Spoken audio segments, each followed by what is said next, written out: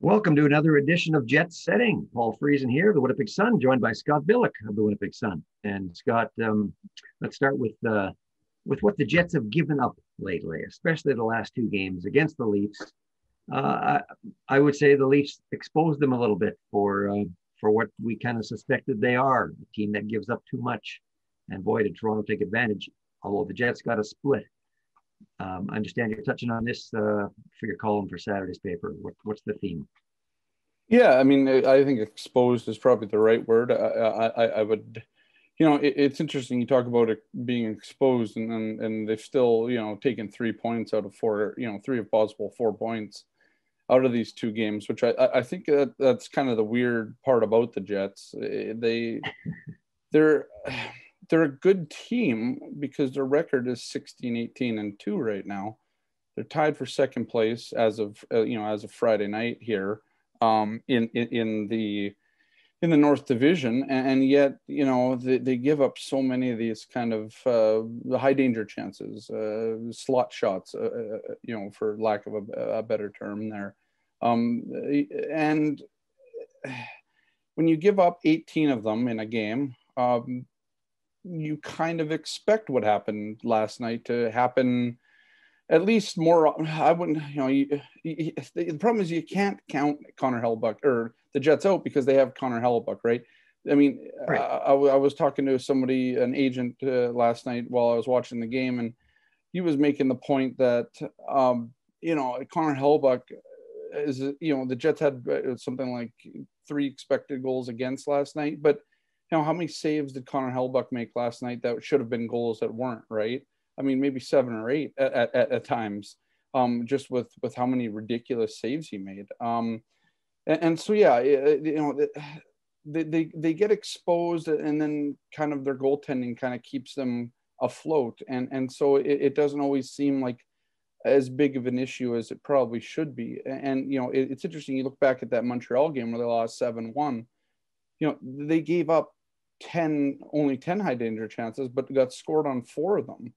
And so, you look at Connor Hellebuyck's save percentage last night in high danger situations, it was like 909, which is very good, given those shots.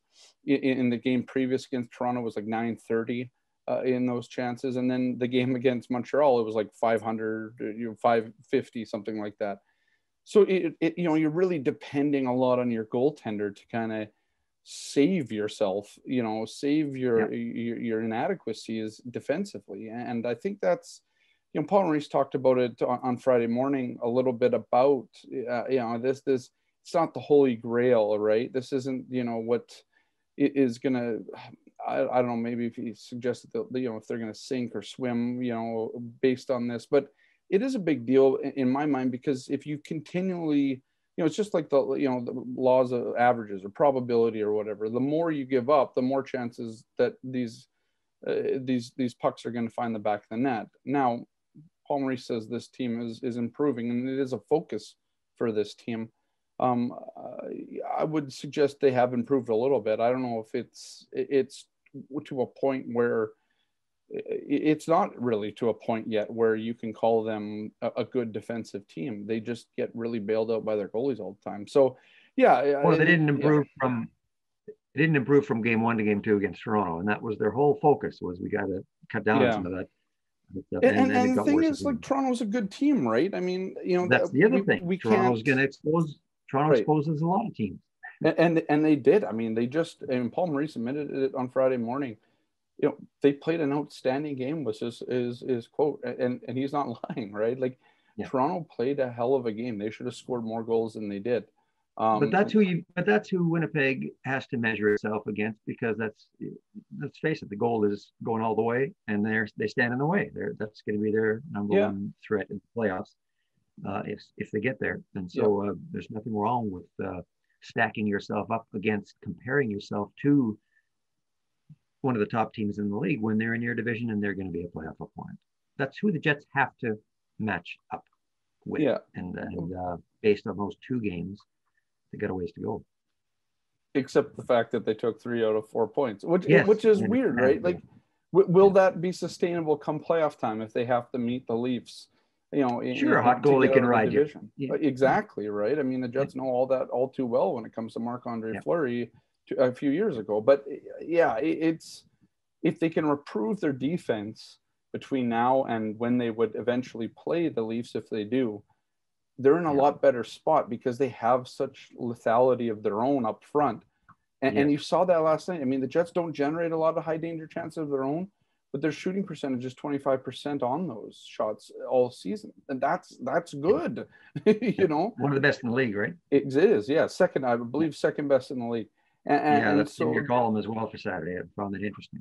And so, I mean, the Jets are very opportunistic and they take advantage. Well, I mean, I'm saying the same thing here, but they take advantage very well of the opportunities that they're given. They just don't generate a lot of them. And part of that problem, I think, and I've banged this drum now since last year, is they've tried to focus so much on defense, team defense, that they sacrifice offense doing it. The one good thing that they have, and even without Patrick Laine anymore, is their shooting percentage is really good. They have guys like Nikolai Ehlers, and we saw that against Toronto on Thursday. Just a snipe fest for him. He's just a very good player, and they have really good shooters on that team. And so again, if they could just be better defensively, they would just be a better hockey team because they could spend more time playing offense. And it's not like they're pretending that doesn't exist. Paul has told us, Paul Maurice has told us many times that that's going to be what we work on all season long. Now, we didn't plan to talk about this, but I'll ask you this anyway. If it takes you off guard, too bad. Can they improve that defense before the trade deadline? You think that's even on the burner?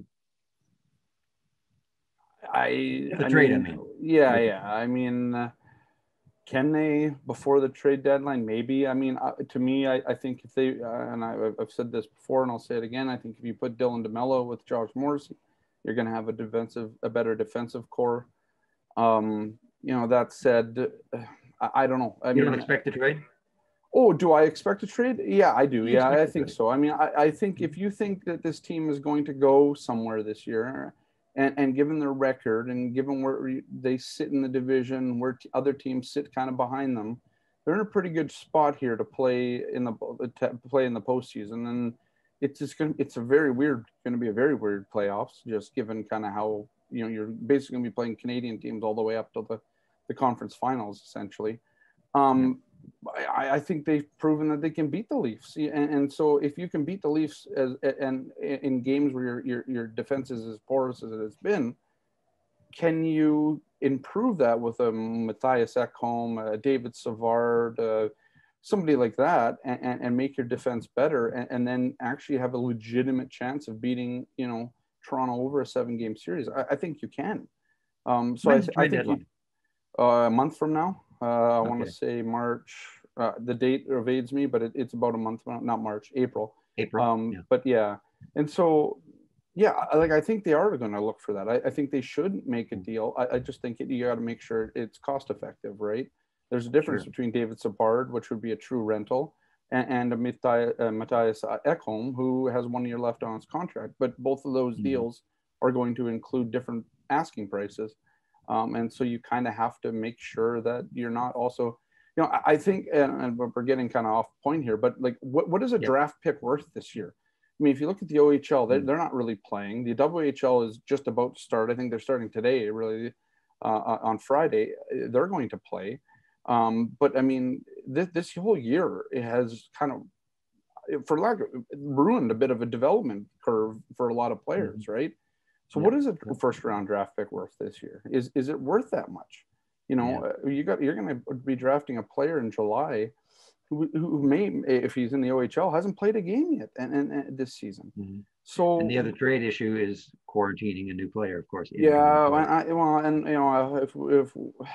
think the NHL is trying to petition the feds to at least. Been trying for a while though. I know, but when you get to trade deadline, it's a little different because the movement's different. We've had only a few trades this year, with Canadian teams, and obviously the big one was Pierre-Luc Dubois, who had to sit 14 days in quarantine. I mean, you've had other guys like Eric Comrie who had to come back up and do it. But yeah, like I think I think the NHL is going to do its darnest to try and get some sort of modified clause, 7-day thing that they had during during the summer. But yeah, it'll be interesting to see. But I still don't know if that's going to really affect teams as much. I mean, it sucks that you're not going to be able to use your player for 2 weeks, but at the same time, I mean, you're probably well positioned. Well, at least the Jets are at the moment to not really have to worry about that just yet. But you would like, and I guess, to also get some reps in with his new team, right? And a player not playing for 2 weeks is a tough thing. It's not helpful right now. So, yeah, I think if that quarantine doesn't change, to me, that almost makes the trade deadline a non-event. I don't think it'd be nearly as busy, or at least you'll be having Canadian teams dumping players off into American teams where it's a little different, right? I mean, or teams within their, with the teams up north here kind of trading amongst themselves, but who knows what that looks like, right? I mean, might have 5 teams still vying for playoff spots at that point. So, it'll be interesting to see. Let's just touch on what we look for on Saturday in the third game of this series here. First of all, did Paul Maurice say who's going to be his goalie? He did not yet. No, we'll find that out tomorrow morning. I think Connor Hellebuyck goes back in net. I mean, he's played 2 games now very well. Why fix something that isn't broken at this point? And plus, well, they've done that before, though. Yeah, but you could go with Laurent Brossoit in Montreal on Monday, and then he's going to play. Laurent Brossoit might play 2 times next week, depending on how they do it. So I don't think you need to play him back to back night. Yeah, he'll play for sure 1 time next week. And you might even see him on Monday if they want to give Hellebuyck a rest from Saturday to Wednesday, and then have Hellebuyck play. So we'll see what goes on there. It's really going to be a busy season coming up here for the Jets schedule wise, with a bunch of games to end the month here. So, but I think probably no reason Hellebuyck can't do every other day for a while, as long as that goes here until they're back to back. Yeah, I think you just want to keep him fresh for the playoffs too. I don't know what that looks like this year. It's a different rate. He's not going to play 60 plus games this year. He's going to play probably 40 something, 45, maybe 43 by the end of it. And so, I mean, it's a different year. I don't know if you need to rest him. I don't know what that looks like. Expect any lineup changes for Saturday? No, I don't think so. I mean, no, I don't. I think you probably go with what you had on Thursday and go from there. With Nathan Beaulieu out, I guess you could put Sam Niku in, but I think they like Logan Stanley, and Logan Stanley played well in his limited minutes on Thursday night. So there's no sense to me in taking Logan Stanley out. I didn't think he should have came out to begin with.